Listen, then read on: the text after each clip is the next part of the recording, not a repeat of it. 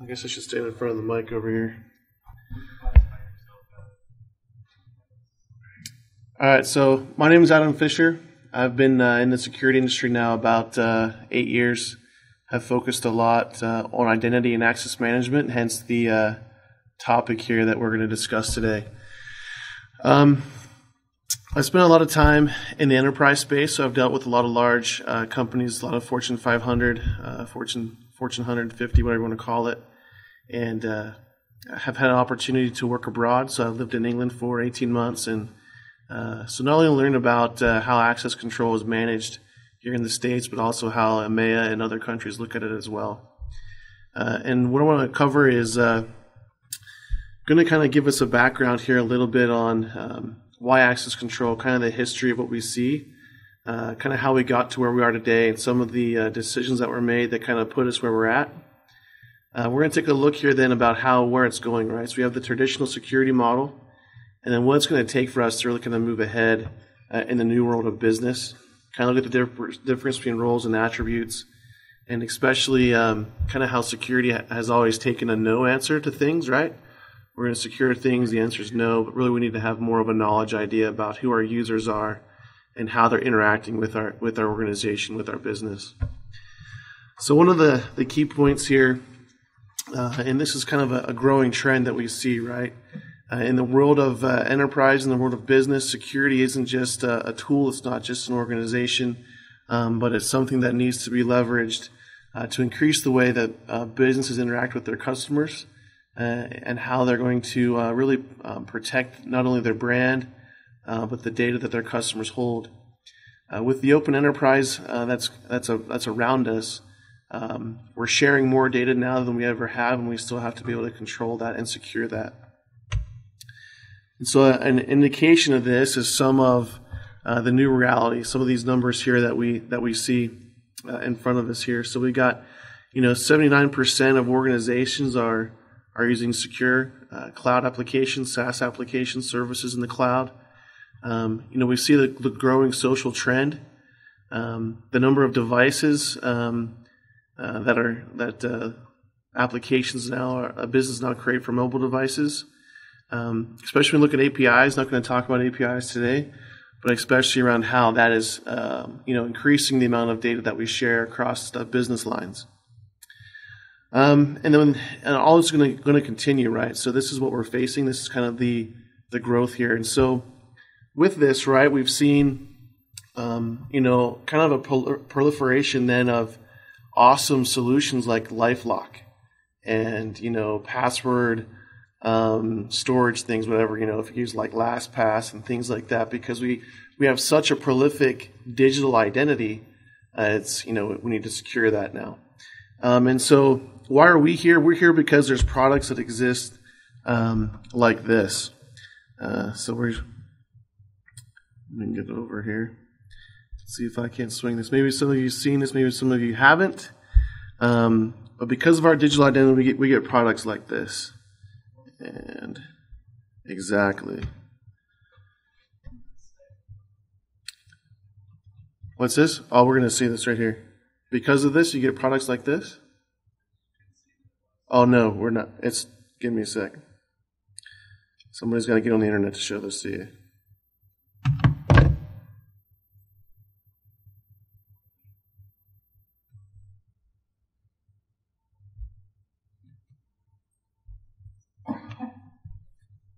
So I was almost there.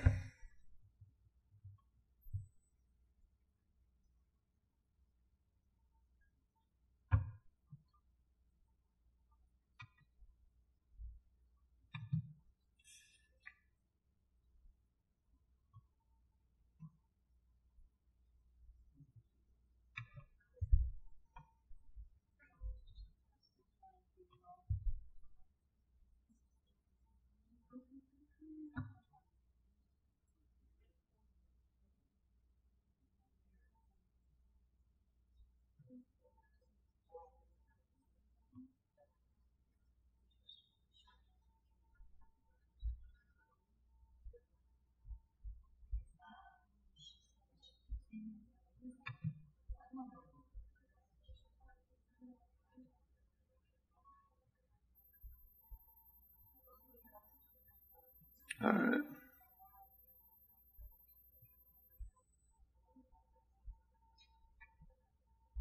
Come on.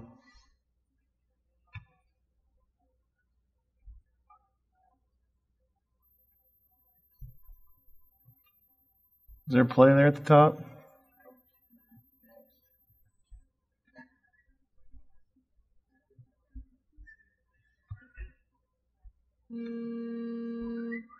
Why aren't you playing?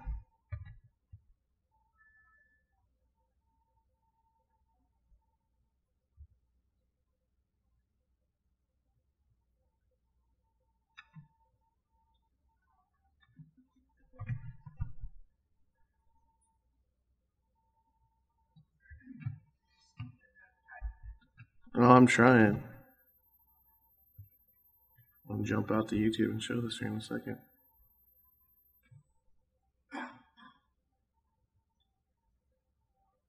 There we go. All right.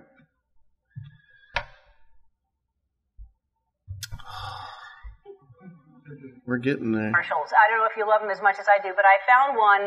It's a new product that I want to share with you. Everybody hear that? You know, if you have a hard time remembering your online passwords, a lot of people have a lot of different passwords. This is going to solve your problems.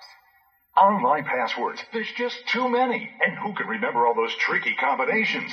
So you stick them on your monitor or you hide them in a drawer. But not anymore. Introducing Password Minder, the personal logbook that takes the hassle out of passwords. Forget about sticky notes or scraps of paper, because Password Minder has been specifically designed to organize and safely store passwords. You'll find them in an instant and never lose a password again, guaranteed. Need to make a password? Just add it to your Password Minder. The alphabetical listing organizes all your usernames and passwords for instant recall and easy reference. I don't have to worry anymore about security or identity theft. I now have all my passwords in one place. It's free. If you have passwords, you need Password Minder. So call now and get your very own Password Minder book for just $10. That's real. That's real. Wait, you're telling me I can keep all my passwords in one place? In this right here, and it's only $10? For half the price, you could write all your passwords on a $5 bill. This is insane. Does this seem safe to keep all your passwords in one place?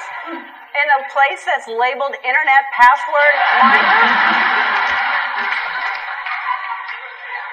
I don't think they thought this through fully. I mean, what if someone gets their hands on your password minder? So I came up with this. It is Ellen's Internet Password Minder Protector. And what you do, you put it in here, you close it,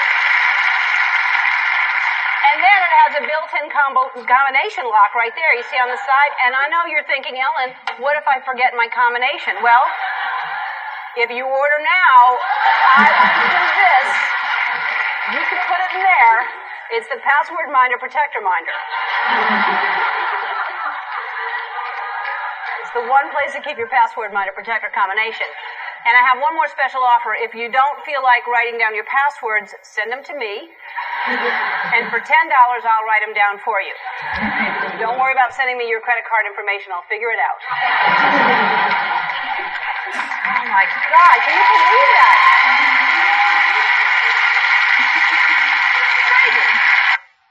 So what's funny about that, right, is that it's real. Okay? And that's an actual product that existed. It's about 2011, 2012. And it's real, right? And so that's the environment that our users, that's the environment the public lives in, right? Believe it or not. And people buy that kind of crap. Yeah, I'll get one for you. Just give me a $5 bill, I'll write them down for you. Right? And so this is where we're at. So, and moving through then, right? So we're looking here as ways to secure our access, to control it in ways better than this. And so what were some of the, what are ways here that we're moving forward then? All right, to set the stage here, then we're going to talk a lot about moving forward here as an access control model. All right, and this is simply a framework that depicts how users access an object. All right, it's that simple. Some of the first ones here that we came across, right, was discretionary access control. All right, we see this a lot on Linux, Unix. It's decentralized, owner discretion, right? So this is kind of where the term data owner came from, right? So I own a file. I can then determine who gets access to that file. Okay? Read-write control, access control lists. Permission rules are attached directly to the object. All right? So pros of this, easy to implement, great flexibility. It's built into nearly every operating system. But the cons, and this is definitely a big one here where we see around enterprise level where they have thousands, 2,000, 4,000. I worked at an organization that had 250,000 Unix servers. Okay? That doesn't scale well, right? When you're doing everything is assigned on the object across all those servers. Right? There's no central implementation. Hence, what do we have now with Unix? AD integration, Active Directory integration, LDAP, Kerberos. All of that is to centralize those logins. And because there is so much manual task in there, it's not centralized. I mean, I don't know about you, but how many people have changed the permissions across their whole, root file structure, or thought they did it on one folder, but there went your whole etc directory. And so here we go, right? So that those types of things, prone for mistakes. Another thing that came around early on was mandatory access control then, right? So MAC stuff. And this is where we get into data classification. All right, and this is obviously something that the government uses, Defense Department uses. We're all familiar with the top secret, secret, classified, unclassified level here of the data. And so what's good about this, right, is subject with clearance, the same or above the object has access to the object. So if I've got top secret level clearance, I get everything down below, right? I can read everything down below, and I can write top secret. But if I'm level 2 unclassified, I can't read above, and I can only write unclassified information. And that's where the mandatory access control comes in. So it's more secure, it scales easier, but limited user functionality, expensive to implement, and obviously there's a high administration overhead because you're constantly looking at that data that's classified, and you're updating that classified information. Okay? And now this brings us to really where we're at here with role-based access control. All right, role-based access control came around really kind of around whenever directory information came around. So first was DAP around 89, 90, maybe even earlier than that, and which was the directory access protocol, and then LDAP came around with the lightweight directory access protocol. And what that brought into the realm here was really the ability for us to start classifying almost like an intermediary layer with groups. Okay, and so groups became very influential in the LDAP infrastructure, right? So we're able to classify users not just by perhaps their name, but we were able to classify them by a role, and we're able to centralize this information easier. Role permissions are enforced as well through an ACL, but the big ticket number here, right, was that a user could be a member of more than one role, more than one group at a time, right? So it was easy for us to then add the user to the group. He's got the access. We don't need to think about it further. Okay, another higher level layer of abstraction. So we kind of go through here and take a look at this, and when we look to build out a role model, right, we're looking to find patterns between our users. And so, starting with this type of a scale here, simply have users on the left, the systems on the right, and I got to get my users over there. Okay, so if I was to do it without much fanfare, kind of go through what does he need, and perhaps he needs every system, perhaps he needs just a few. But if we were to do this normally, right, kind of what we're seeing here through a discretionary model, this is kind of what it would look like. And we kind of can see that doesn't look too pretty, right? We got some issues there, and so we need another layer of classification. So if we want to do a general employee, bam, we have a general employee model, right? We hear this referred to in the industry as birthright access, right? I hire a new employee. What basic access does he need? Corporate network, access to the directory, email. Okay, bam, that's what he gets. All right, but perhaps we have other classifications of users. What else are they going to need? All right, so we start looking at a finance role. right? So these people are specifically in the finance department. Moving forward, same thing with the sales department.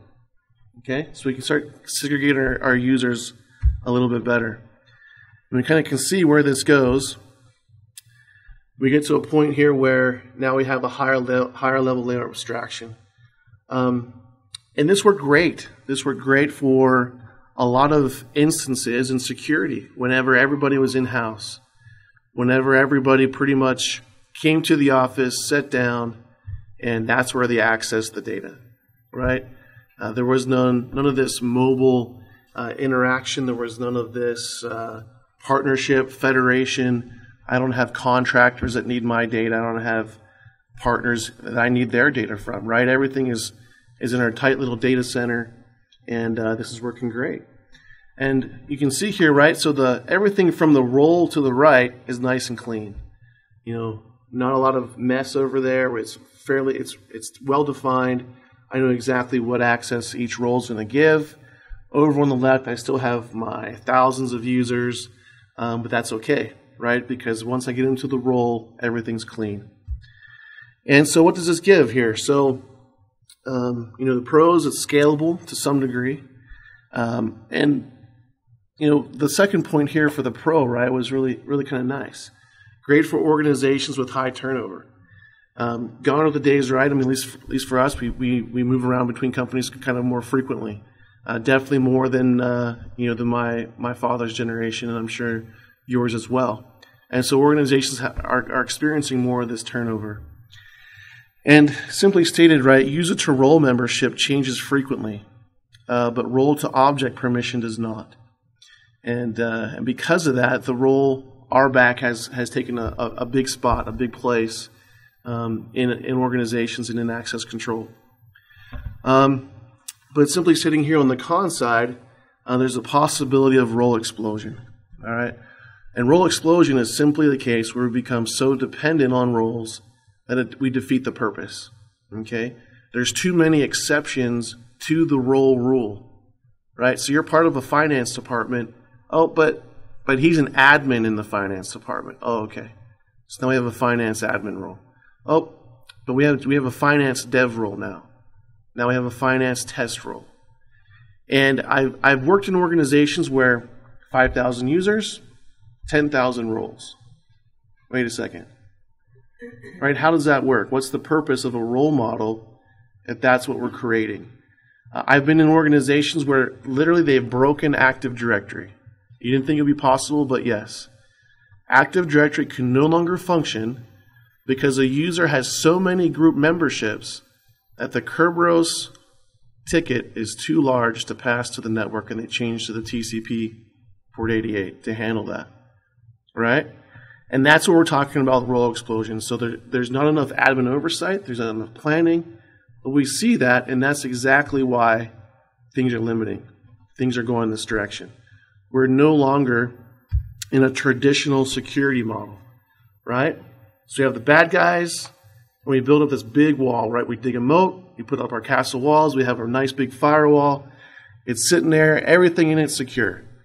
But how does that enable the business? Is that business agility or stagnation, right? How are we going to work with our customers? How are we going to market? How are we going to partner? How are we going to have any type of influence in the marketplace if that's what we continue to move with?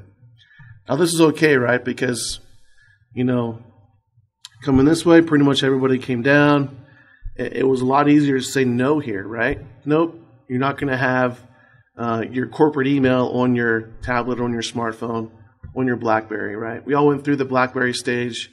People started getting these fancy new BlackBerry devices. They wanted email on them. The wall starts coming down. And that's where we're at now, right? That wall is down. So how do we secure it now? Now that the business is open, how do we secure what's inside? How do we secure our data? How do we protect the company image? I can tell you right now, it doesn't work like this.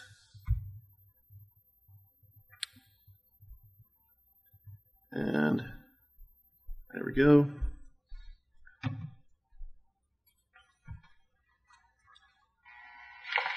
Intruder in Sector 12.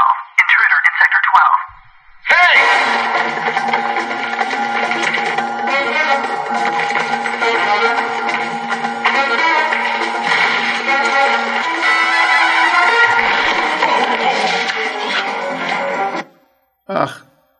I'll just look. Do that again. Intruder in Sector 12. Intruder in Sector 12. Hey!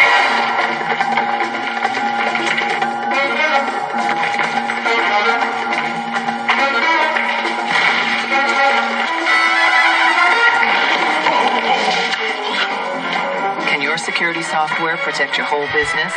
Sector 12 not secure. Not just pieces. Ours can. See it. All right. So a little, that's funny. We laugh at it, but isn't that not the truth? Isn't that kind of how we look at things, right? As long as it's outside of the perimeter, as long as it's outside of where I focus, is it still my concern? I guarantee you Target probably said that, right? My perimeter is secure. I don't care about my HVAC vendor. I'm good, right? But those days are gone, right? Okay, we see what happens when we take that stance, right? So we have to look beyond just what we control, what our data controls. We see this happening because of where we're at now. And so I really like this graph, and I think this indicates here what we're seeing as far as our digital footprint and what's happening. And so really here, over the last couple years, we're up to 93% now of information stored digitally, as opposed back to 1988 when information was 0.7% was stored digitally. Think about everything that we access now is either internet based, it's stored on a hard drive somewhere, right? I mean, when was the last? I mean, at least for me, that's pretty much exactly how everything is going.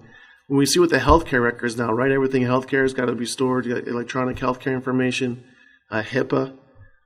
That's exactly what we're seeing, this spike here in all of this. And so with that, we need an access control model that isn't focused, that is more focused on digital information. Okay? What's digital information? Digital information is attributes. We're looking for information on the digital data. That's where the access control needs to reside. And so that's what we're here talking now about what's coming next, which is an attribute-based access control model. Okay? Why is this good? Okay, because we were able to apply controls on subjects that are not associated with the organization. Okay? It's much easier for me to apply an attribute-based control on an incoming user from external to my organization than for me to look at a role and say, oh, if he's not on a role, he's not going to get access. I'm not going to expose my Active Directory group infrastructure to my partners and to my external users, to my customers, who still might need to get access to parts of my internal applications. ABAC is more expensive. More expressive and can support multi-factor decisions, physical location and strength of authentication. And this is kind of key here as well, right? It avoids the need to assign explicit authorizations before the access is attempted, right? So it's more real time. When I access that object, I can look at what that user is bringing with him. The whole BOYID, bring your own identity.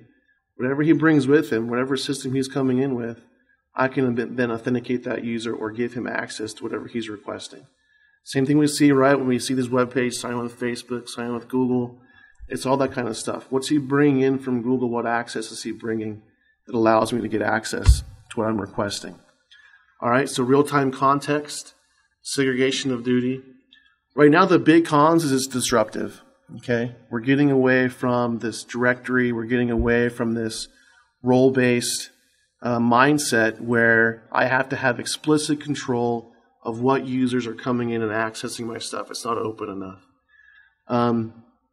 And then the key thing here, though, right, then is it becomes more of I really have to manage the attributes of my users more so than perhaps maybe their group membership. And so we'll kind of look at the ABAC timeline. This really started kicking off around 2009 with the first FICAM roadmap, implementation version 1.0. I'm going to pull a lot of the information that you're going to see on the subsequent slides from version 2.0 that came out in 2011. And this is where ABAC was recommended as the access control model for promoting information sharing between diverse and disparate organizations. And from there, it continues to grow. Last year, there was the NIST guide to ABAC, which is very good. If you're an identity junkie like me, I found it interesting. But then even now, it's gained enough traction in 5 years since 2009 or 3 years since 2011 to where Gartner is now predicting that by 2020, 70% of all businesses will use ABAC. All right, and we can see that shift in the amount of digital identity that's stored and how we have to control access to the digital identity. And same thing from Coopinger Cole, who released the Compass report on dynamic authorization. Is the most exciting area in identity and access management today. So for me, that's exciting. If you're an identity junkie, hopefully it's exciting for you as well. And so let's take a look at some of the hindrances, some of the things that FICAM brought out that said this is where we're seeing roadblocks, okay? Traditionally, access control has been based on the identity of the user requesting execution of a capability to perform an operation on an object, either directly or through predefined attribute types such as roles or groups. We know that. Practitioners have noted that this approach to access control is often cumbersome to manage given the need to associate capabilities directly to users or the roles or groups. And that's absolutely true. Absolutely true. Especially when you have a number of users in a complex environment. The complexity of the environment makes the RBAC process complex as well. As where opposed an access control model should make it simple, it makes it complex. It has also been noted that the qualifiers of identity groups and roles are often insufficient in the expression of real-world access control policies. And so here, right, the alternative is to grant or deny user requests based on arbitrary attributes of the user and arbitrary attributes of the object. And so here we're talking right again about it's the attributes of the user and the attributes of the object that should determine how we gain access, how we access that information. And so often this approach is ABAC. And so this is going to be some advantages here of ABAC then, right? So access control policies that can be implemented in ABAC are limited only by the computational language and richness of the available attributes. ABAC enables precise access control. It allows for a higher number of discrete inputs, providing a bigger set of possible combinations of those variables to reflect larger and more definitive set of possible rules to express policies. Basically, it's more scalable.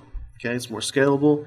It allows for us to simplify an environment as it gets more complex.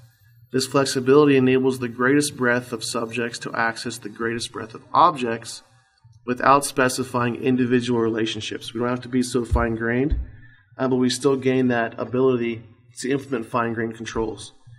And so I bolded this here. Under ABAC, access decisions can change between requests by simply changing attribute values without the need to change the subject-object relationships defined in the underlying rule sets.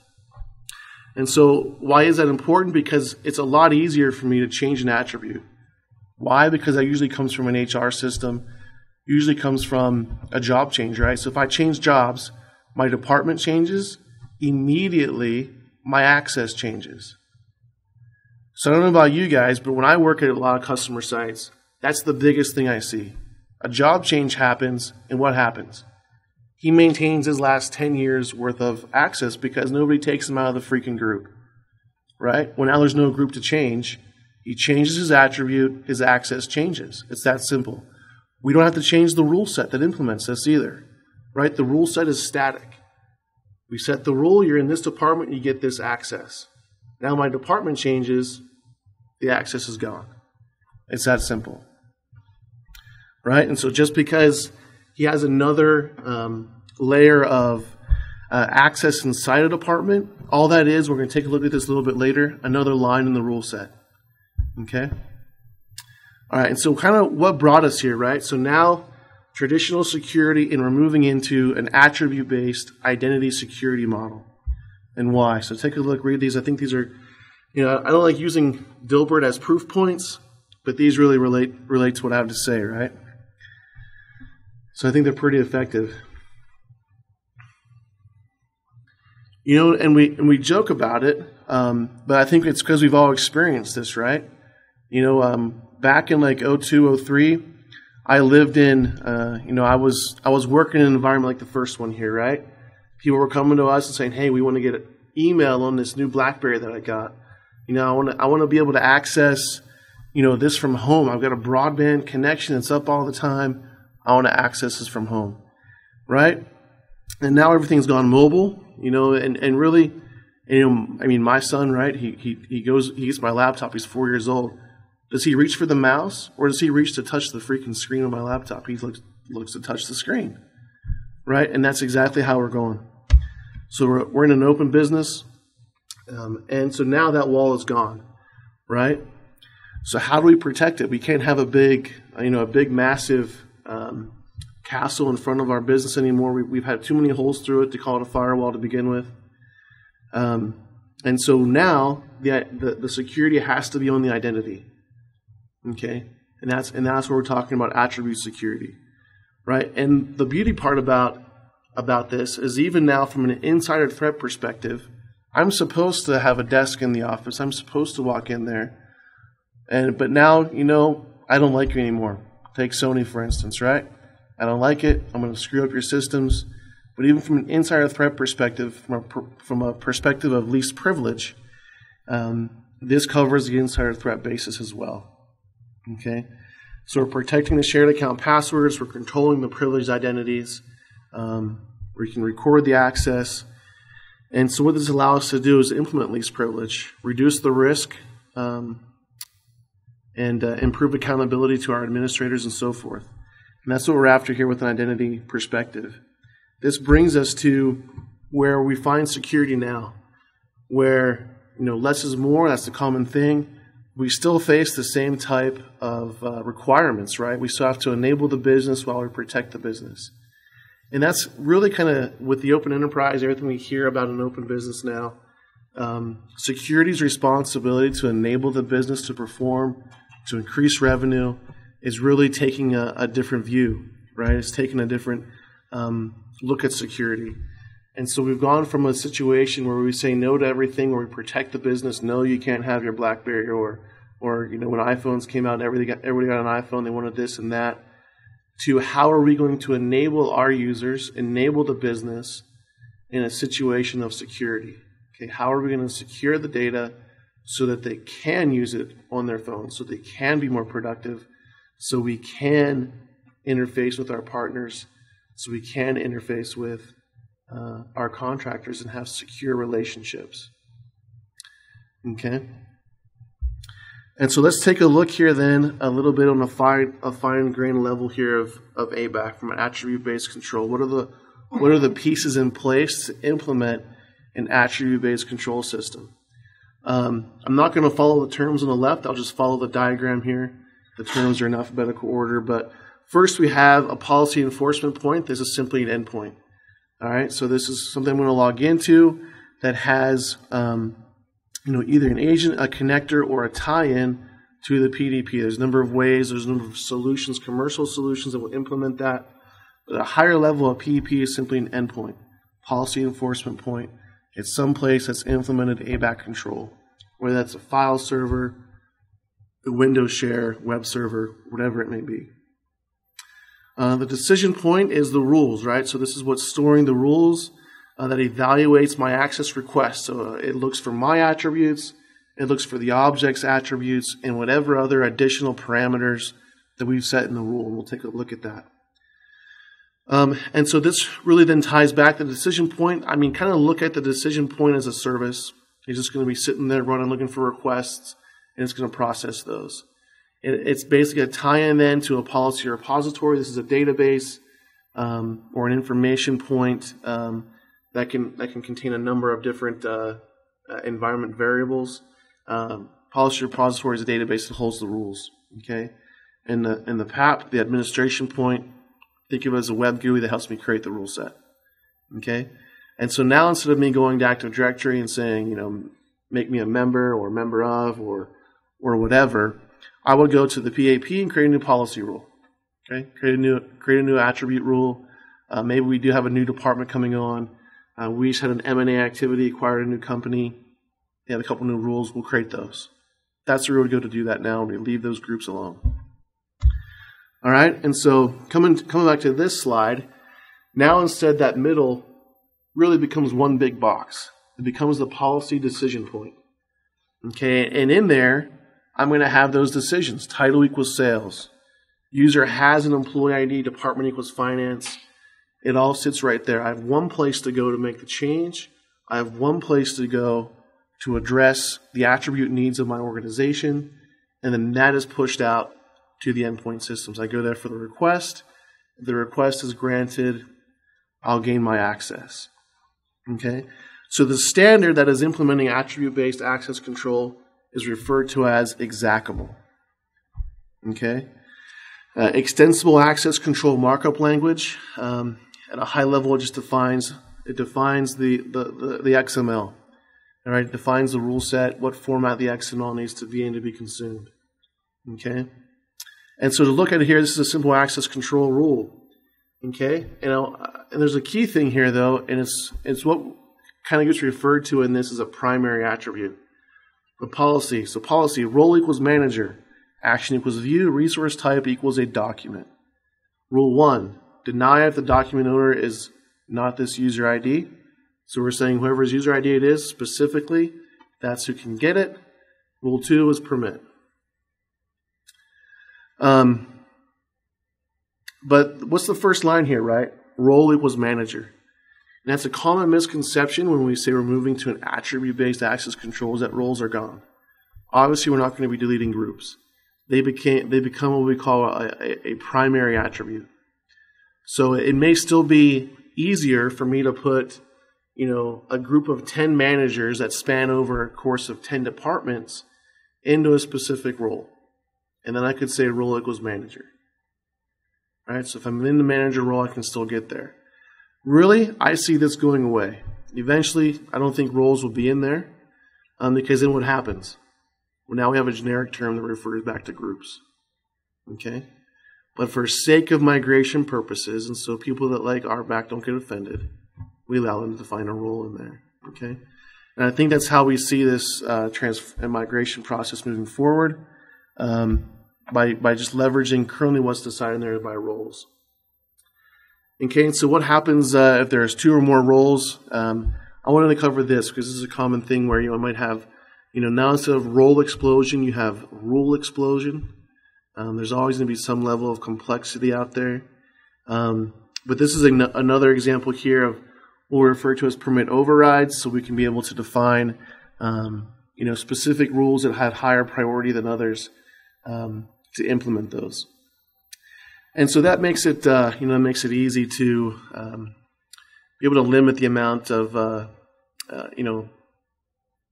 guess rule explosion that we would expect to see. And so a couple of the ABAC implementations currently out there, we see a lot of this coming on board. So Microsoft Windows Server 2012 has implemented a form of it in claim-based access control. All right, where essentially they're passing around a claim that they refer to as an ACL, which is really an attribute rule. Fedora 3.3, which is nice. You can read up on that implementation as well. And there's lots of third-party companies such as Axiomatics, Avatir, that have commercial off-the-shelf type solutions that you can leverage. So with that, open up any questions or comments that we have. Yeah. Correct. When I make that request, I say, I am this person, here's my role. How is that claim validated? Are you going through still a directory that signs the claim and everything? Right. So not so much with the claim, but what we see here, the policy decision point is going to validate the insertion against what we see from the policy repository. So it's going to have it has the list, it has the information in the repository that we've defined sort of that rule set is, and bases it off of that. Yeah.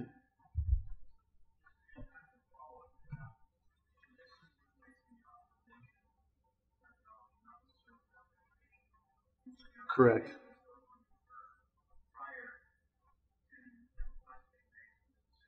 Yeah, very good point here. We're not talking about usernames and passwords here. They can get authenticated somewhere else. This is another step farther down on that chain of authorization, what we refer to this as almost like fine-grained authorization. So we can get very specific on who's accessing what. So you may be authenticated but not authorized.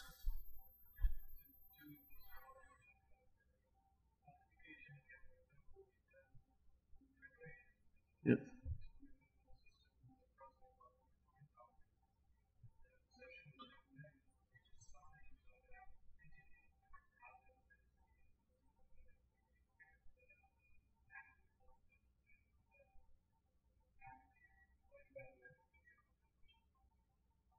Yeah, very good. So SAML 2.0, the Federation standard we see currently, it has those attributes in there. We can put a lot in that insertion.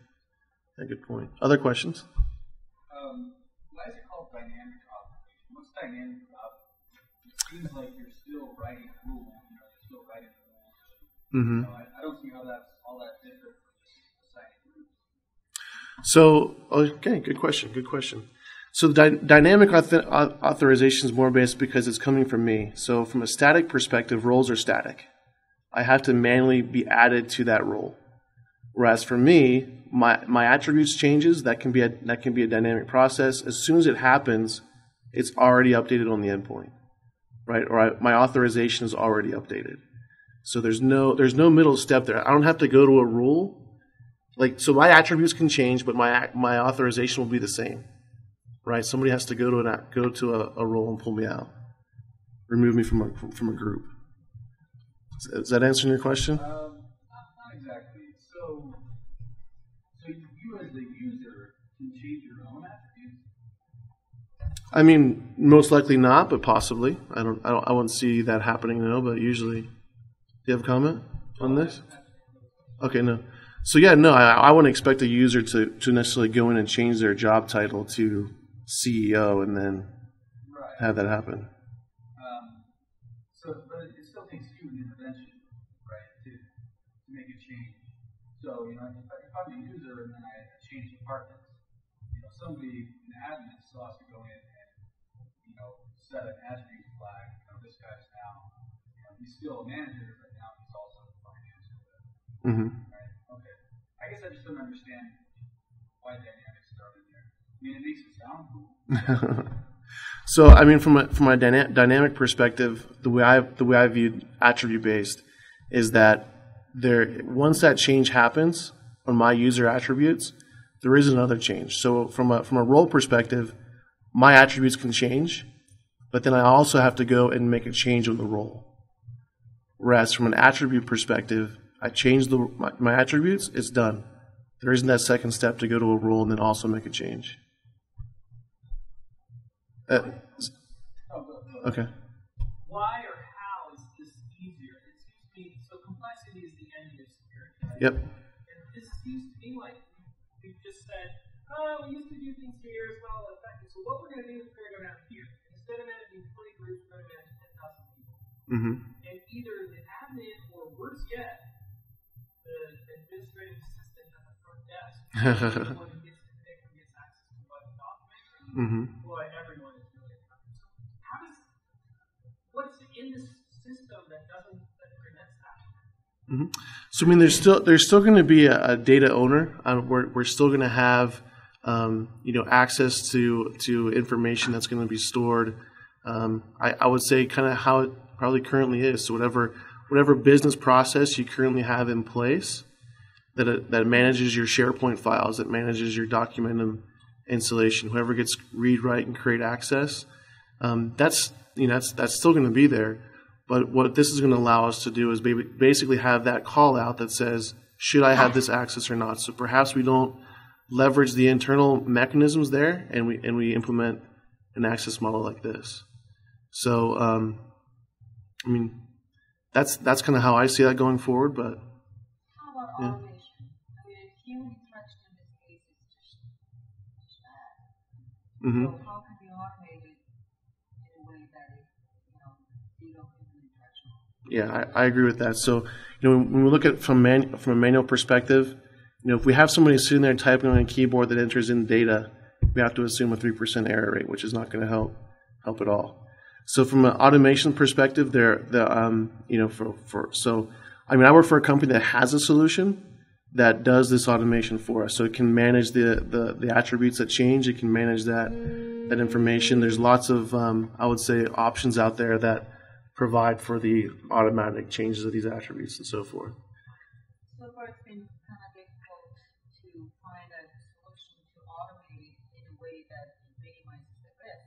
Mm-hmm. So is the human interaction. So that's something I'm interested in. Mm-hmm.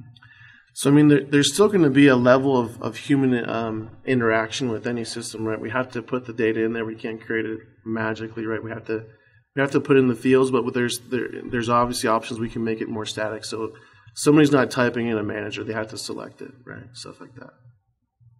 Okay. So is Exactable replacing SAML? Is that kind of what No. So SAML is a federation standard. So whenever I want to federate with another company, another partnership, that SAML insertion has my user attributes. Exactable is the standard that would facilitate, okay, what are those attributes and is he allowed? Do they match up? Do they meet the role that we have here? Yeah. And So, do you have any examples of the Exactable? I saw on the slide it looked like XML. right. So this is a little higher level. I didn't put the other stuff in there. Yeah, but I mean it's similar to this. So there's a good Fedora site that has a lot of the good write up on it. Are the Fedora Red Hat people kind of leading on this? So in the enterprise space, definitely Axiomatics has been in the forefront of the attribute-based access control. They've been around since probably about 2010, and then I would say probably Microsoft with the claims-based access and Fedora around, shortly after that is when they came in. Yeah. But yeah, so I think probably the leader right now is Axiomatics. Is the big one pushing it.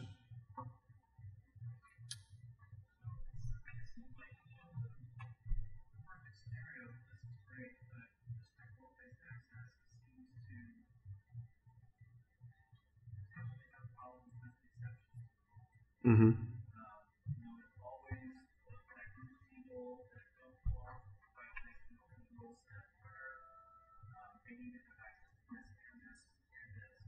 Yep.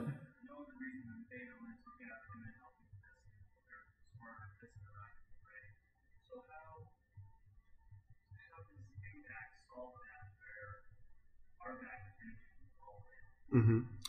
So, not getting into the complexity of the rules that we can configure.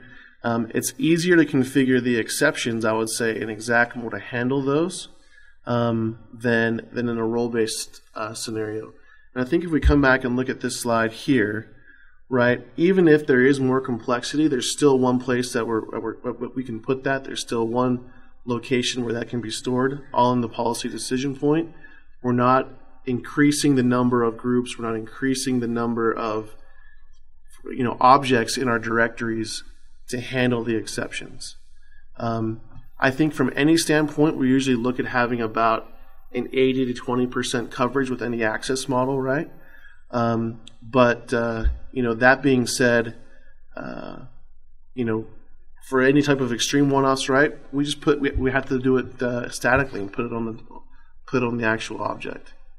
But from what I've seen, definitely from this eliminates that incidence of having a role explosion scenario where we have double the amount of groups that we have our users because we've tried to capture all the exceptions.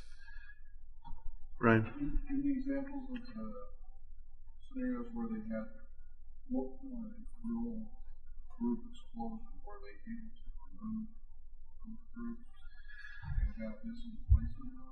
Yeah, good question. So, I mean, personally, I haven't implemented this per se to any customer site, but I will say that for those organizations, I'm working with a large chip manufacturer in Boise. If you guys are familiar with the company like that in Boise, but that's a common example where they've had just a massive overhaul of groups. And why is that? Because, lots of companies like this then they provide to the end user the ability to request a group and have that be created.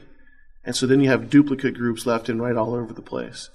And unfortunately, we can't just drop a bomb and start over. But that's almost what it takes whenever you get into a really bad role situation. Because there's no oversight, there's no management across it all. Yeah. Okay, one last question. In a traditional role-based environment, the process that I've seen is usually somebody from the company request a role. Yep. IT then assigns that role, right? In a hypothetical situation, you think that for that, then an attribute change would be in an HR system would be just depend where you're pulling the attributes from. Correct. So really, it all depends on the login system, right? So if I'm logging in with, integrated Windows authentication, I'm going to bring some attributes with me there. So that maybe that is just an Active Directory attribute change, directory change, whatever it may be, wherever the attribute's coming from. And that's the other thing. We don't care where it comes from as long as we get it. But from an IT perspective, it would either be that. Either we need to change the attribute, so maybe we've added another attribute to the user that determines what system he should get access to, or we set up another rule that catches that. So instead of creating a role, maybe we create a rule. But from what I've seen and from what I've read, the rule-based scenario allows us to create much more of a static rule that then we might add an attribute onto the user. And from my perspective, there's plenty of attributes that we can add or that we can change on the user to modify it.